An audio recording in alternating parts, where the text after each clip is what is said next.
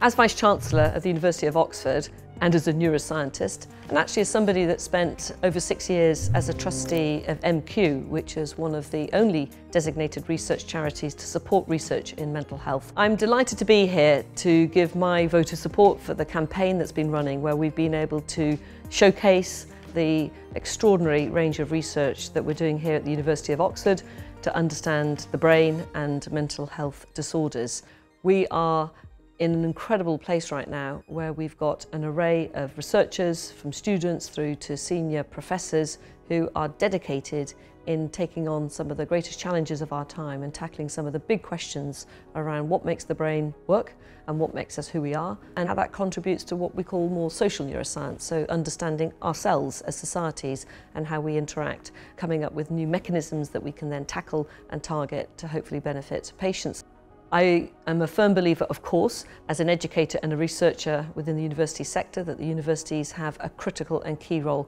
to play in taking on some of these grand challenges. And I'm delighted to be playing my part as leader of the university to support this work. And it's fantastic to see this campaign and the opportunity to showcase and celebrate just a little bit of that work that's ongoing.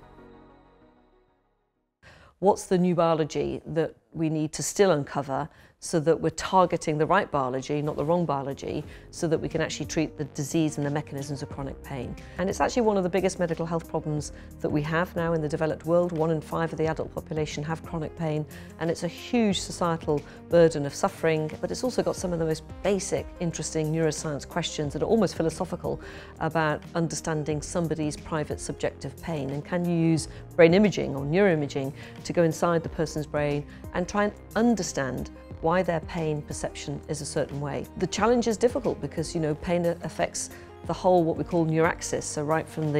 where the injury might have occurred, the nerves that are bringing the signals in, the spinal cord that's taken up to the brain, and then the brain itself.